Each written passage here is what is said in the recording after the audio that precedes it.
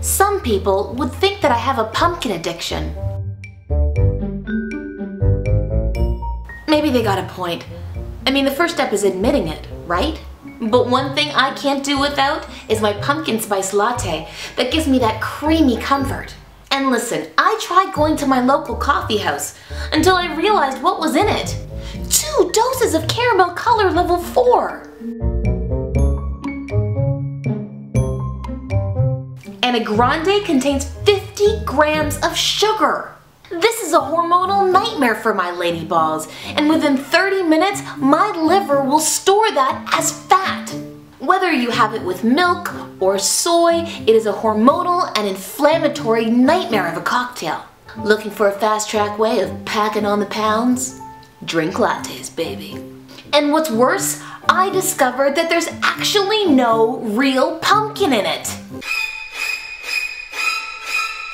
No one messes with my pumpkin or my hormones, and it's time someone did something about it. Are you ready? If so, let's do this.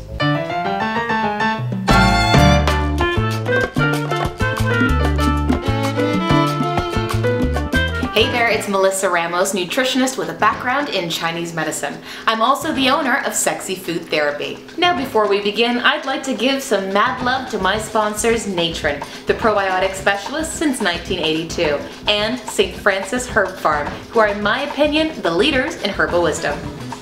Alright, so today I want to talk to you about hormone disruptors like those fancy dancy lattes and what you should be having instead.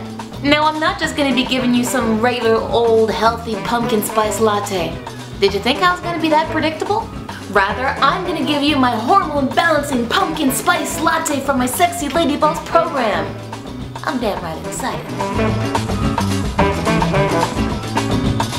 Remember to read labels because sugar is hidden in so many foods. So if you're eating excess carbs,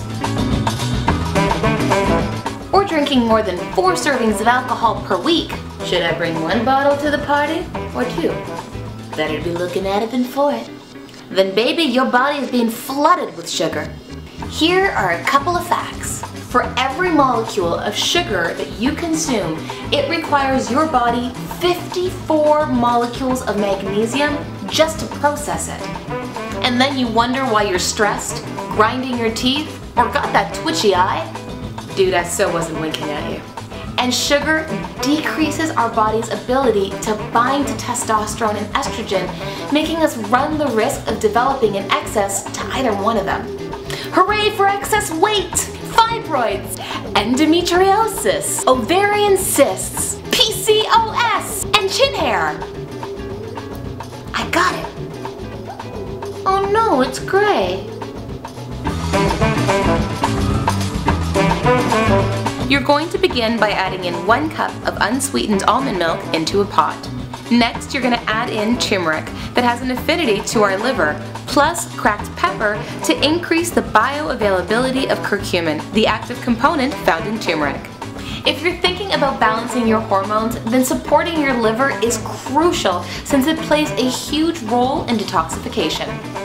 Next, add in 1 teaspoon cinnamon, a 1/4 teaspoon dried ginger, freshly ground nutmeg, and a 1/4 teaspoon allspice. These herbs are highly anti-inflammatory, making them perfect for issues like PCOS, endometriosis, fibroids, and more.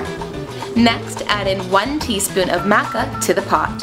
Maca helps us adapt to stress, and from what I've seen, women undergoing hormonal issues generally need some stress support. The misconception is that it raises estrogen, but maca contains no phytoestrogens like soy does. Rather, it works with the hypothalamus and the pituitary so that it's able to balance out our estrogen and our progesterone levels in the body. Add in 2 teaspoons coconut oil, 4 to 5 drops stevia, and a pinch of sea salt. Last but not least, add in 1 tablespoon of pumpkin puree. Heat, then pour into a blender, blend, pour, and enjoy. If you love this video, then make sure to download my 5 must-have tools to balancing your hormones by clicking the link at the end of this video. Enjoy!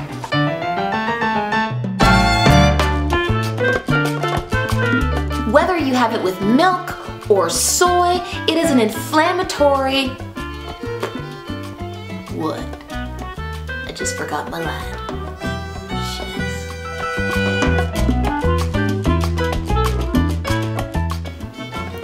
I got it! You know what they say, you kill one and six come to the funeral. Is that the line?